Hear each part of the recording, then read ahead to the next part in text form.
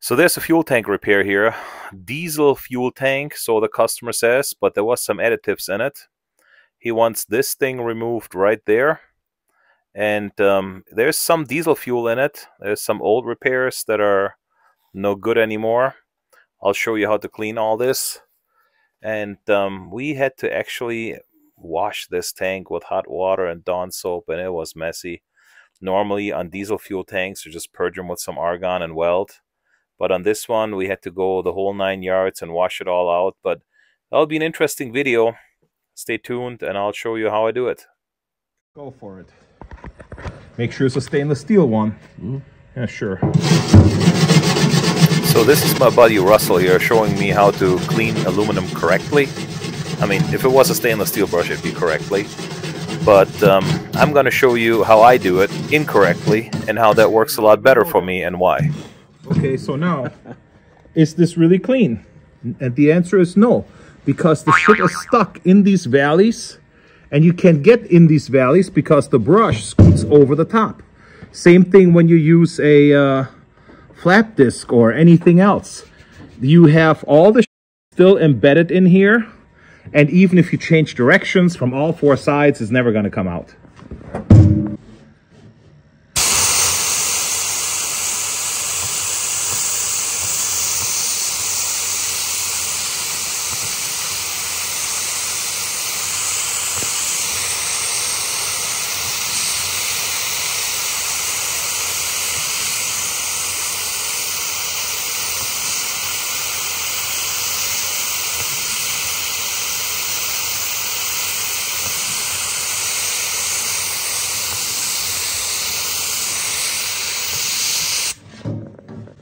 So after you sandblasted, you can see that moon crater thing that's going on here.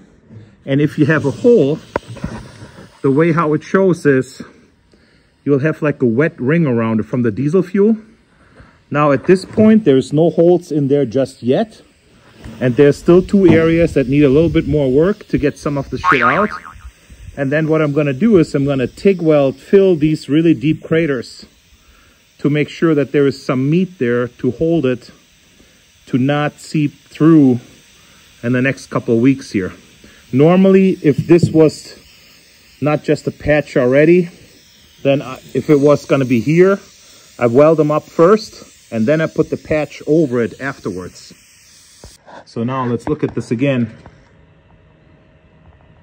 I mean, deep holes that you didn't even see initially under the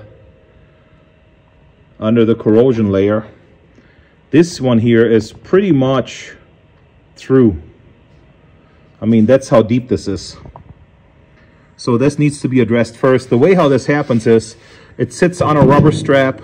Salt water in the winter from the road gets in between and has all year 365 days to sit there and just corrode its way through slow and painfully. So you ask yourself why there is rock mount Neptune rod in there again. You know why? Because it works. Like the whole job required like 3 rods. And I really don't care if you tell me how it costs 40 or 50 bucks a pound. 3 rods, it was a $3 investment on this entire job. I mean, it just works so well. It's absolutely worth it. Heavy hitter torch with edge glass on the front. Kind of seen better days, but good enough for aluminum still. And the HTP Invertig 251. So here I'm starting to weld on this tank, and in between this patch and the original tank there's already a hairline crack. I'm going to show you a picture here in a second what the hairline crack looks like. And where I said it was almost gone through, as I light up on it, it goes through and stuff keeps blowing back at me. And whoever used that diesel tank before, they either mixed some gasoline in with it or used some really nasty anti-gel or something. That stuff was burning pretty hot. Usually on a diesel tank that doesn't happen. So that's when I decided to, after the flame blew up in my face in the next shot, to go ahead and to wash it out like it was supposed to be in the first place. So even purging didn't help. It just was collecting the gases in between the patch and the tank and starting to ignite over and over.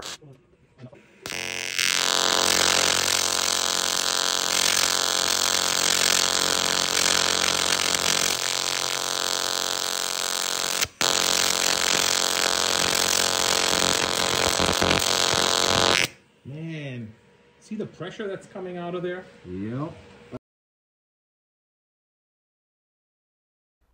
So as you can see now, the tank is minty clean. No algae, no fuel, no nothing in it. So now it's a good time to really weld on this. So I made a patch panel right there out of some 5052 aluminum. I'm going to weld this in. I'm going to weld this in from underneath. So pay attention, see how I do it.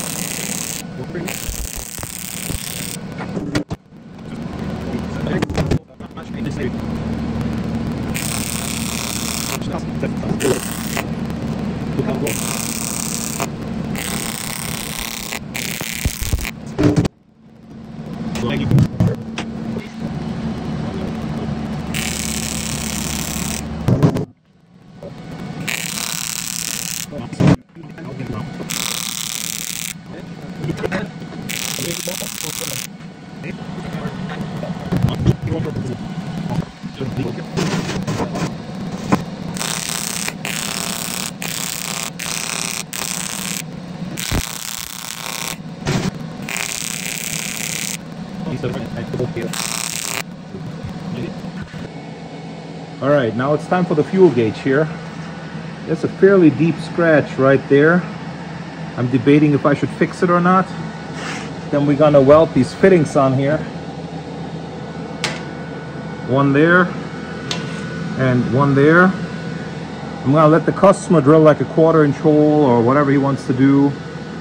That way everything is tight when I ship it. I don't have to line anything up with a specific hole. If there's a problem, I can move the fitting if I had to. So there we go.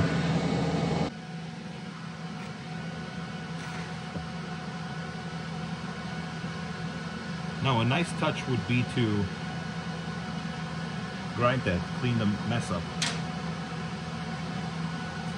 Well, we'll see if that's necessary or not.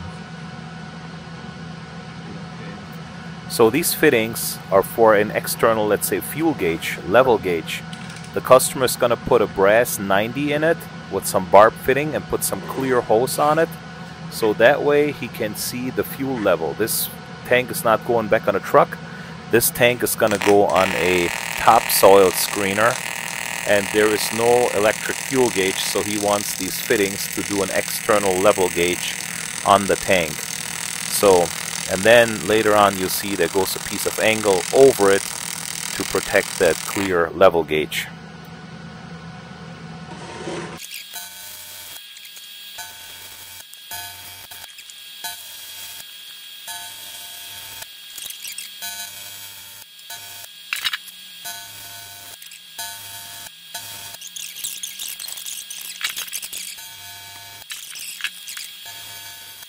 You know, something like that, but maybe larger to protect the side glass here.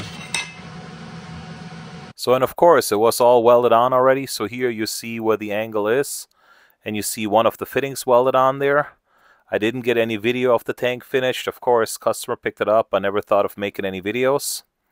So here you see the outside patch. And this one here is the side glass with that angle protector in its entire beauty. And there is another fitting for where we removed that sending unit or whatever you saw in the very first shot. Instead of putting a patch over it, there was a nice round hole under it.